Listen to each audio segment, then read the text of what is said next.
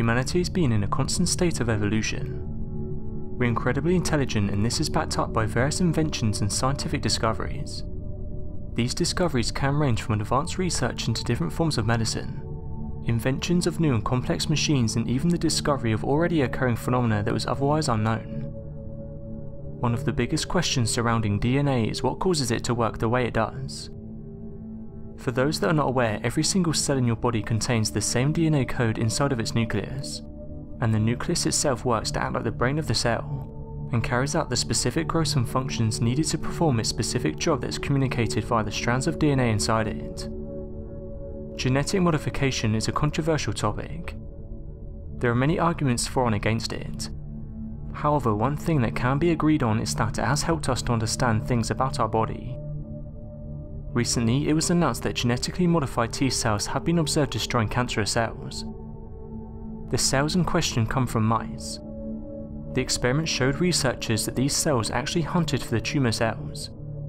Once found, it started the process of breaking them down. Scientists have now come forward and said that this is promising for humans. Although these types of experiments are frowned upon by some, it could help save many lives in the future.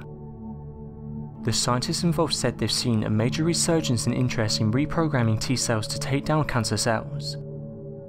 Many have been excited by this news, as it could mean that trials could start on humans. Unfortunately, cancer is one of those diseases that affects many people. It's the second leading cause of death, second only to cardiovascular disease. In 2016, over 8.9 million people are estimated to have died from various forms of cancer. A question that many people ask is, why haven't we cured cancer?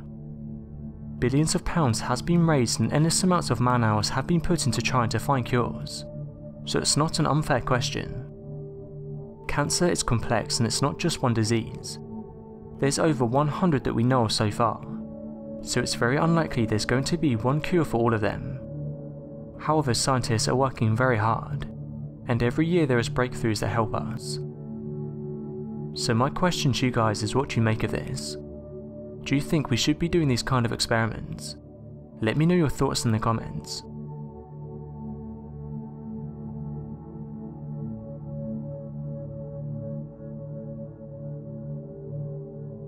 Thanks for watching, and don't forget to subscribe for more videos.